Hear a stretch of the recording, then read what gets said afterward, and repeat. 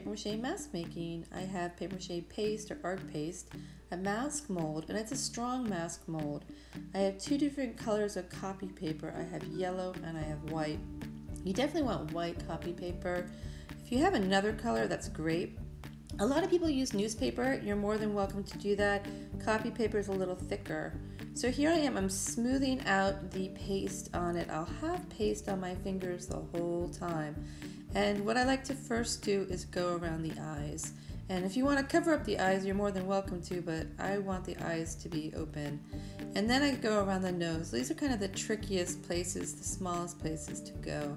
If you want to be able to breathe, then don't cover up where you want to breathe. It could be the mouth or the nose. It depends on what you want to do. So use your thumb. I'm smoothing it out. You're going to be turning the mask. Really make sure it gets completely wet, but not super wet. If it's super, super wet, it'll be like a lake. You can use large pieces like this, but just really, see how I'm rubbing it on? I've got paste on my hands.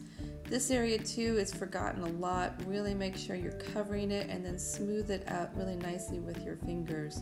So the key is to get it wet, and then you can tear as you go. I find the little pieces and having it torn make it fit really nicely as a kind of a jigsaw puzzle. And just keep rubbing it on, making sure you're smoothing it out and getting the paste wherever you want it to be. This area I find the easiest. It's the forehead. It's just a nice simple area to do. So you can use big pieces and just cover it up rather rapidly. But notice I'm using all my hands and my fingers, and I'm rubbing on it.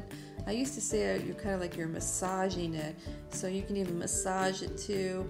But if you've noticed, I don't have a lake of paste everywhere. It's pretty tidy, and that is because I'm keeping it mostly on my fingers and on the paper, so I'm not using too much. Now if you use too much, that's fine. A lot of people are different, so you can just put a piece of paper underneath it and then use that paper since it's all wet. So this is what I'm going to do next. I'm going to take some yellow and I'm going to do the same thing all over again. So you need about 5 layers. This takes time, and I like to use the yellow because again it reminds me I have done 1 layer and I've covered everything nicely. But you don't have to do this. You can just keep going with the white, or you can use newspaper. It's up to you. I'm just going to keep smoothing it out, but make sure you don't fold it over the mold because it will actually attach it to the mold, and that's not the goal. The goal is to have this as your work of art.